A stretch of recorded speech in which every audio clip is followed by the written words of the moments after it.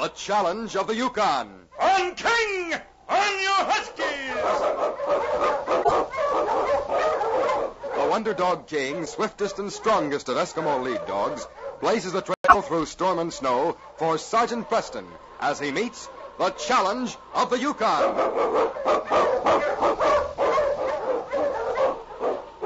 Sergeant Preston was typical of the small band of Northwest Mounted Police who preserve law and order in the new Northwest country, where the greed for wealth and power led to frequent violence and bloodshed.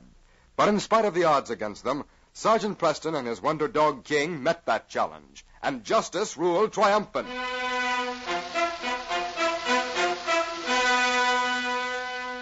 Old Tom Dumphy had been in the Yukon for over 10 years.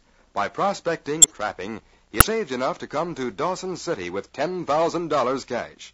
The Golden Ace Cafe was crowded with noisy miners as old Tom talked to two men at a table. You see, we wouldn't sell out except we can't work two claims. It takes both of us to handle one. Well, that rock sure showed plenty of gold, but I can't give you that much money for it. I just plumb ain't got it. We gotta sell quick. What's your best offer, Dumphy? Well, to tell you the truth, I got exactly $10,000. I'm afraid we can't do business. Why, you could probably take that much out of this mine in a month or less. Well, now, Dave, come to think of it, that ain't such a bad offer. We don't know any more than Dumphy here just how far back that vein goes. We know there's plenty there, and he knows he'll get that much money back, but we've got no way How of about all them huskies of yours, Dumphy? You could sell them, or, well, we'd be willing to take... No, sirree, them dogs ain't for sale. I love every last one of them. Why, they've been my only companions. $10,000 is awful cheap for that claim. Well, you can take it or leave it. I've been living all alone in the wilderness with my dogs, and I ain't much at bargaining. Now, it's either yes or no. Uh-huh. You planning to work the mine all alone? No, the reason I wanted to buy one is because I'm planning to bring my nephew up here. He's alone now that my brother died, and he's a fine, strong young man, and we can work it together. What do you say, Dave? I'm willing to settle it now. We just ain't got the time to find another buyer. Come on, let's give Tom a break. Well, I hate to do it, but... Good. The mine's yours, Tom. It's a deal. We'll draw up the papers tomorrow, and I'll write my nephew, and we'll start working the mine right away.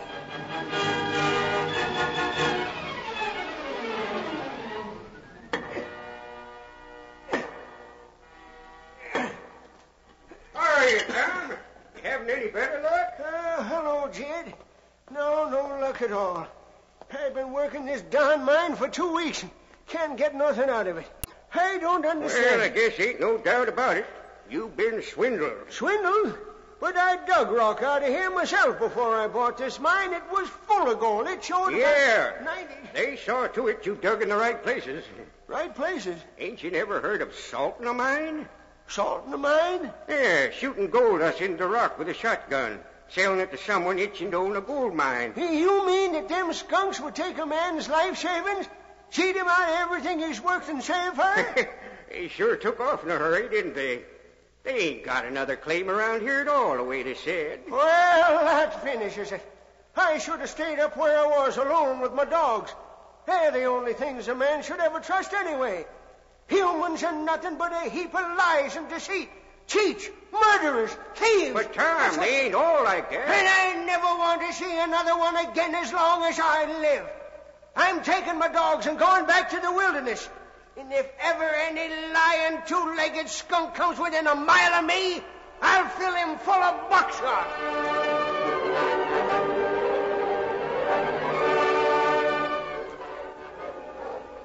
Sergeant Preston, driving his dog team on the trail into Dawson, halted as they saw a young man trudging toward him on a bypath. Okay. Hiya, Husky. Hello. Going to Dawson? Yes, I am. I'll throw your pack on my sled and come with me. Be easy for you. Oh, thanks, sir. It is pretty heavy. This will help a lot. Thanks. Always nice to have company on the trail.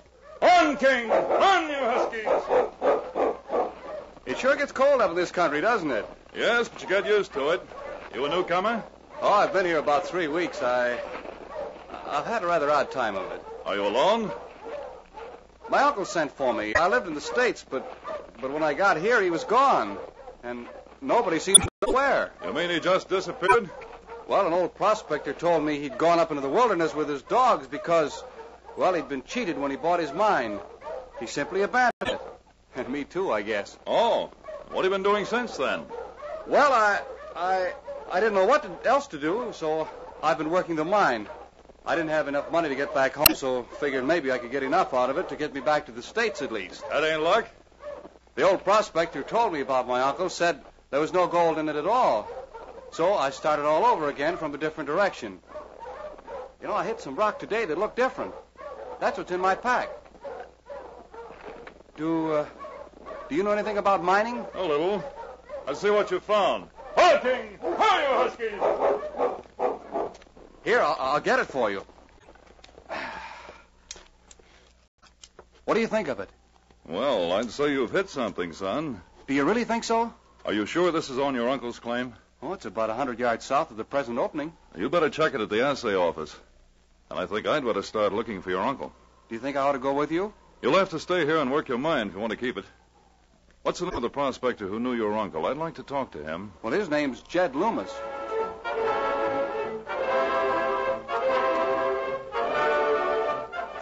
That's all you know about old Tom, eh, Jed? Yep. I sure wished I could tell you more about him, Sergeant. But old Tom didn't ever tell me much. Well, you've helped me some, Jed. At least we know he's somewhere northwest of here. He was awful sour on the world when he left. Said he was through with humans. Had no use for anything but dogs. Can't blame him much. Guess the best way to trace him is a trading post. He had to get supplies.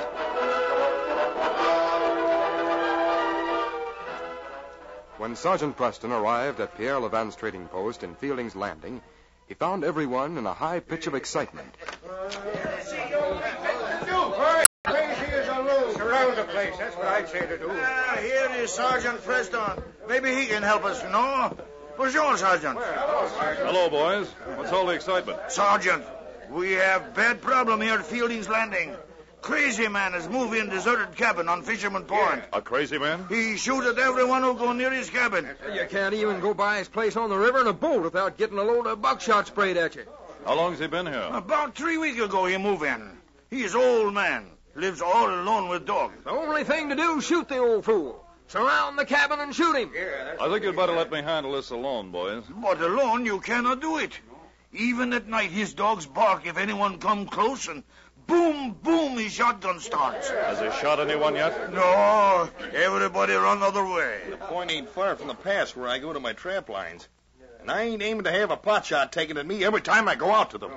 Well, boys, give me a couple of days, and I'll get him out of there for you. You don't know what you're up against, Sergeant. If I need any help, I may call on you. But I think I can handle it. King here will help me. Won't you, boy?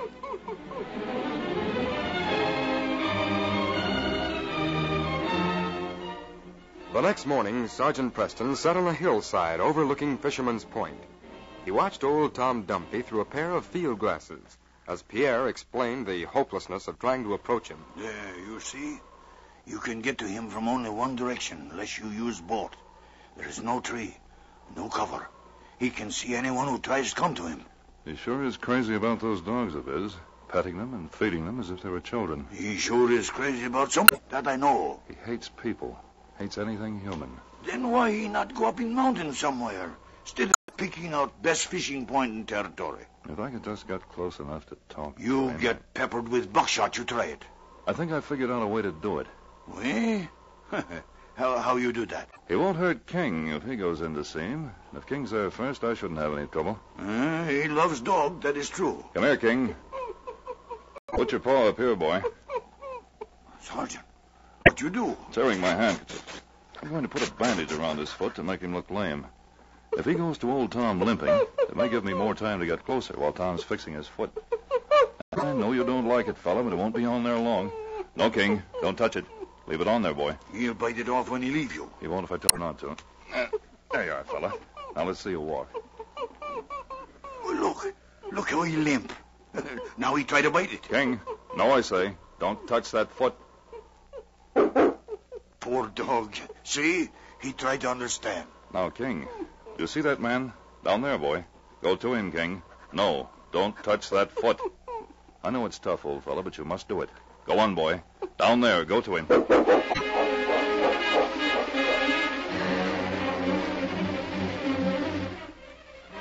Pierre sat on the hillside watching through Sergeant Preston's field glasses as the Mountie crept down after King, taking advantage of every bit of covering there was.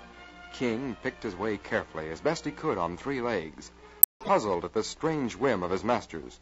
As he approached old Tom Dumpy in front of his cabin, the dog sensed the friendliness in the old man, in the way he commanded his dogs to be quiet. Oh, now keep still, you scallywags. You Rex and you Jinx. This ain't no 2-legged varmint. He's just a nice, friendly dog. All right. If you won't behave, you're going into the cabin. Now, get in there, all of you. Go on, scat now, scat. There now. What's the matter with your foot, boy? Come here and let old Tom have a look at it. Well, you wait just a second till I get my knife open. We'll have that bandage off in 2 shakes. Hold still, fellow, hold still. I get this under that knot. There. Well, of all the... there ain't nothing wrong with your foot. Why in thunder did anyone put a bandage on it? I can't even see a cut or... What's the matter? What you looking at? Hey, you! Stand back there! Get off of my land! Get back, I tell you, I'll blow your blasted head off! Put down that gun, Tom Dumpy. I don't care whether you know my name or not! Get off of my land! All right, I give you fair warning, now you're going to get... No! Try to pick up that gun, or that dog will stop you. Wait, hey, that's the first dog that ever attacked me. And just after I fixed his foot. King was obeying orders, Tom. I'm Sergeant Preston of the Royal Mounted Police. I've come to take you back to Dawson. All right, King. I've got his gun. Let him up. I know, old fella. I bet you hated to knock him over. He's not a bad man, are you, Tom? I don't want to go back to Dawson. I don't trust humans. I don't never want to see any of them again. Your nephew's waiting for you, Tom. Huh? And I think you'll find that he'll restore your faith in human nature. He's as fine a lad as you could find anywhere. My nephew? He's anxious for you to get back to help him with your mine. But that mine ain't any good. They salted it with gold and swindled me out of my savings. Funny part of it is, Tom, they swindled themselves without knowing it. What? Your nephew discovered a rich vein of gold about 100 yards south of the place you were digging. You're a rich man. Yeah, what? Come on, Tom. Pack up your things and get ready. We're going back.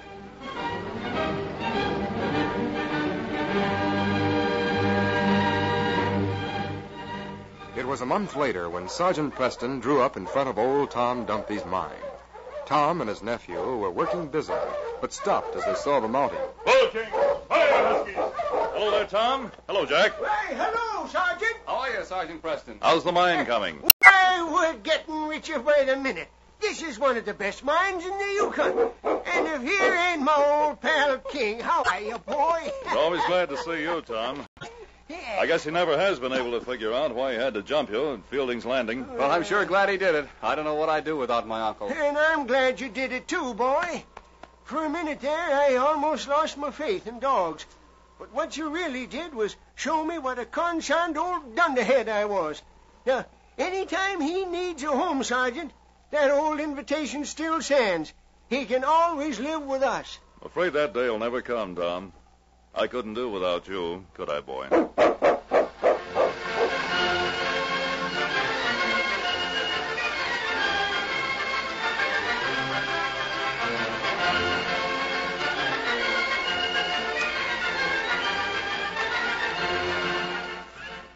These copyrighted dramas originate in the studios of WXYZ Detroit, and all characters, names, places, and incidents used are fictitious.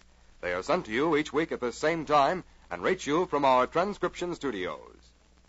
Hal Neal speaking. This is the Michigan Radio Network.